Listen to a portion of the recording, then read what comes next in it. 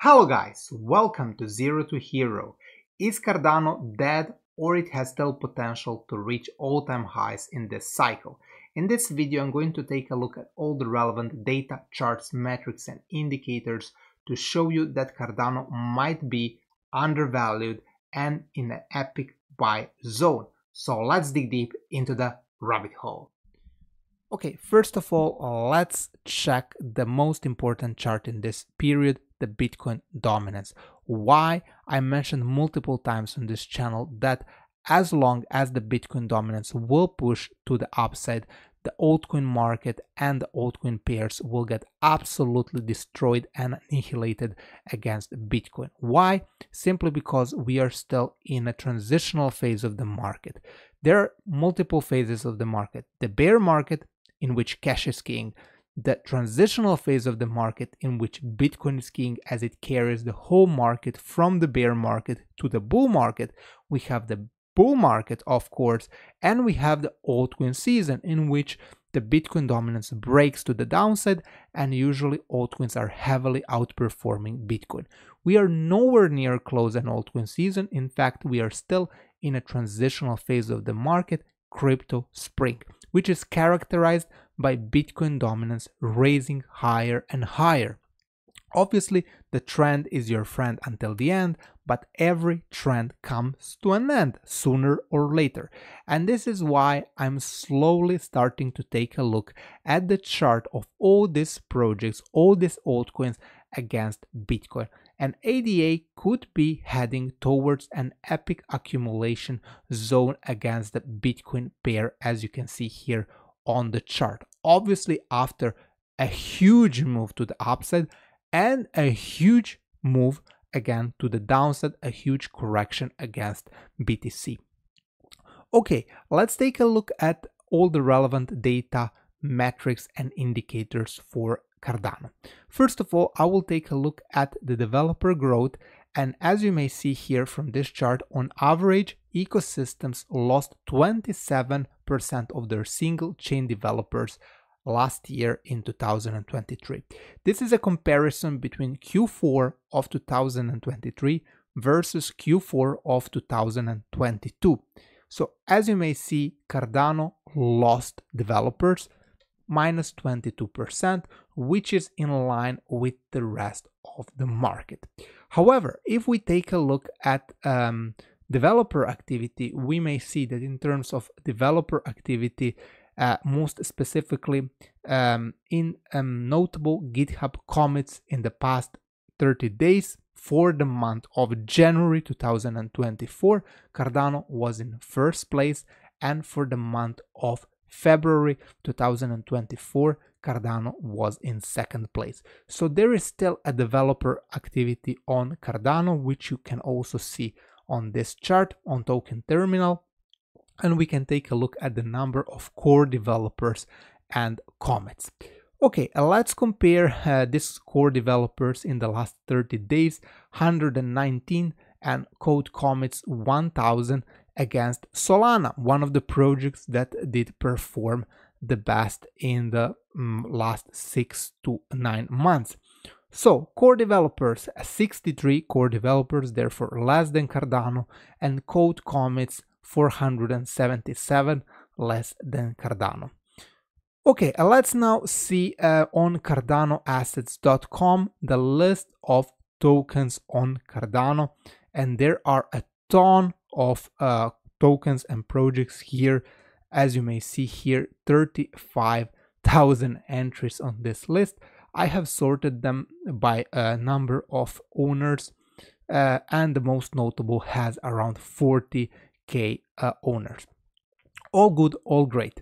Let's take a look at the tokenomics of Cardano, and let's take a look at the number of holders of Cardano. 3.5 million holders. And this is why I still believe that Cardano is a good project. This is one of the reasons there are a ton of retail investors that are still invested into this project, and there are not so many whales compared to other projects. So top 10 holders, only 8.97% of the supply is invested in the top 10 wallets. If we compare this with many other projects into the altcoin space, this number will be much higher. Okay, let's take a look at the number of retail investors over time. And as you may see here, the number of retail investors, the number of addresses of holders that hold Cardano for more than a year, long-term holders, is constantly increasing, which is obviously great for the whole community. Let's take a look at the total value locked for Cardano. It has been growing recently, and obviously this is a great sign of recovery for the whole ecosystem, even though we have seen a drop recently due to the recent market conditions. And obviously risk assets are now in danger due to the potential geopolitical trouble, if I have to call it like that, between Iran and Israel. Okay, let's also take a look at the news for Cardano, their potential catalysts.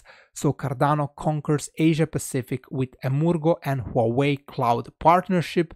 All great, fantastic news, and Cardano's path to progress, Chang hard fork, and Ouroboros Leos upgrade set for major network enhancements.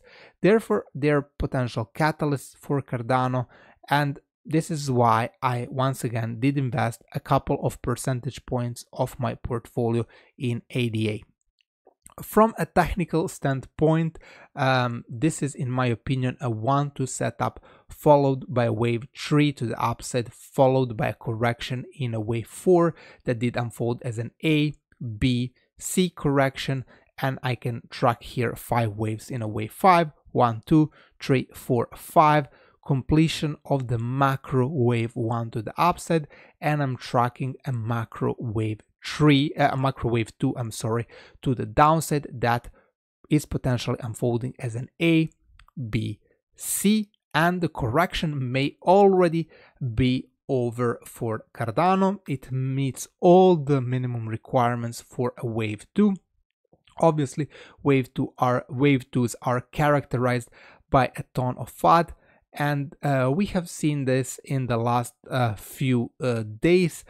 Obviously, there is also a large amount of holders that is unhappy with Cardano because they did not manage to deliver in time their updates. However, I believe that they are still working, and patience is key in financial markets, in the cryptoverse, and I believe that they are still working towards their projects and that they will deliver, and that this project is far from being dead. A concern here potentially is that this is all a big wave A that did unfold in 3 waves, and we could have an A, B, C to the upside in a big wave B, and an A, B, C to the downside to complete this whole structure, which could be possible. However, I'm now focusing primarily on this potential epic buy zone for Cardano. This looks a textbook wave 2 in my opinion. Therefore, usually according to Elliott wave theory, wave 2s are the best entry points from a risk to reward standpoint. In fact, let me just show you quickly the psychology of the market. In a wave 1, all the naysayers will say, hey, it's a fake pump. It happened already 10 times in the bear market and it broke down to the downside every time. Then we have a wave 2 and the naysayers will say once again here, hey, I was right, it happened again. It's just a fake pump, the project is dead. Then we will have a wave 3 and all the naysayers will start jumping on board. They will start being scared that they have missed the boat. And after that, we have a wave 4 that shakes out many of them that did try to catch this with leverage because they did think that they missed the boat, so they need to make up for their mistake using a ton of leverage. The wave 4 usually shakes them out, and we have one more top in a wave 5, and just when the bulls start to reappear, we have a brutal correction in a macro wave 2 that shakes out completely once again all these retail investors that started to chase in this area here. Obviously, from a risk to reward standpoint, this is a good entry point because after a wave 2, we have usually a wave 3, and the wave 3 is the most explosive wave in this whole structure. Therefore, if you believe long-term in the project, you can, for example, DCA in this area. Obviously, no financial advice. This is what I'm doing, obviously, with a small percent of my portfolio. I will repeat for all the new viewers, 50% of my portfolio is in Bitcoin, just because I'm well aware of the dynamics of the Bitcoin dominance, and I have seen these dynamics play out in the previous cycles. So in this cycle, I decided to allocate 50% of my crypto portfolio to Bitcoin and the remaining in altcoins. Out of them, ADA is one of the altcoins that I do hold. In my opinion, nothing really major happened for ADA in this cycle. In fact, the Google trends and Google searches are still down. We have seen a little push to the upside. However, we did not manage to break from this zone here significantly like we did, for example, in 2021 when we pushed aggressively to the upside, and this is what I would expect to see in an eventual altcoin season.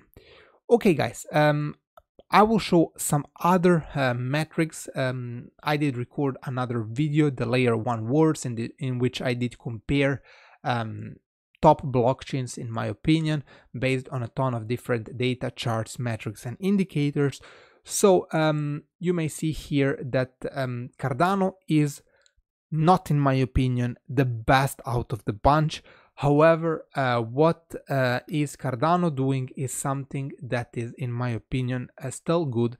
They have a ton of holders and the community is very strong and they're constantly working towards their project, and this is why I did decide to allocate a couple of percentage points to my portfolio.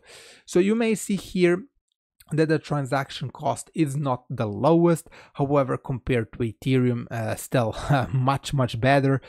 Size of the networks in terms of nodes is quite high, which is obviously great.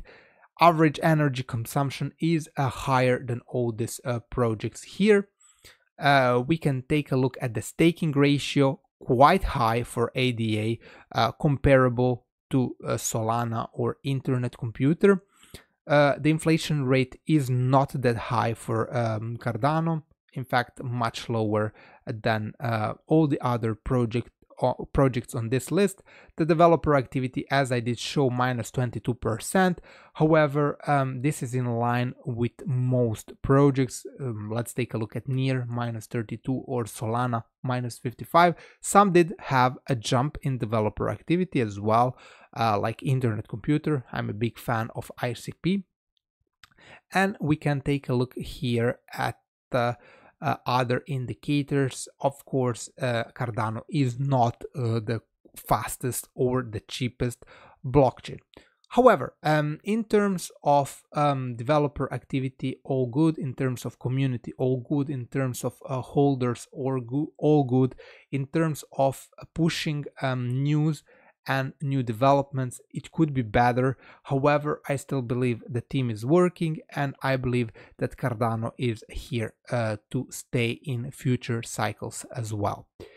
And of course, always remember that in this space, patience is key. Okay guys, I hope you did like this update. If you like the content, please smash the like button, subscribe to the channel, and I will see you in the next one. Bye bye!